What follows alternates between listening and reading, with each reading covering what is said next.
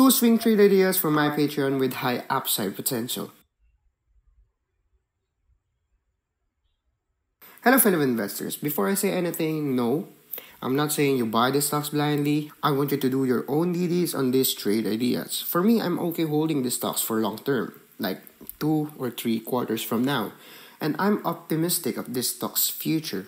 To be fair, it's hard to find swing trade ideas right now, not when the broader market's up 20% of the lows. But somehow, I managed. These stocks are of profitable companies, and no, I'm not pumping these stocks or paid to do so. In all honesty, I only plan to share this idea once it's materialized, but I think I have to do this at least once to promote my swing trade alert on Patreon. So yeah, I do give swing trade alerts on Patreon, so go visit our page for more information. First stock is ACI, Albertsons. I have been watching this stock for a while now because I like to own grocer stocks like KR, but KR is expensive for my liking until I came across this stock. Also, the merger caused some ripples.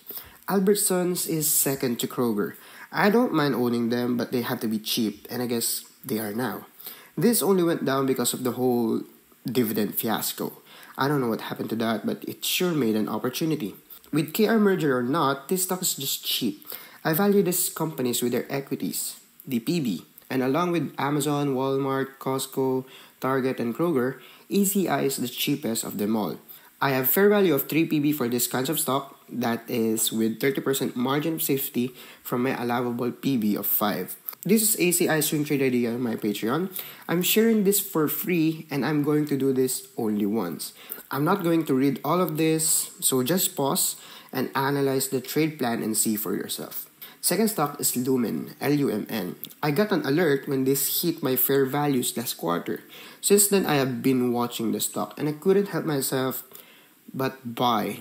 This is just cheap. This is a 10% margin stock. I use 4 PE as my fair value. That's with 60% margin of safety. Yes, I do use 60% margin of safety. That's like the maximum I do for stocks.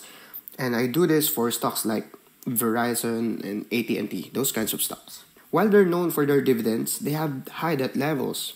They all trade cheap, equity, earnings, and free cash flow wise.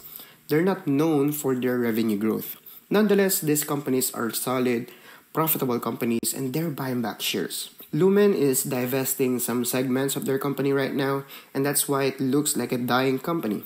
Revenue declining, free cash flow, and equity.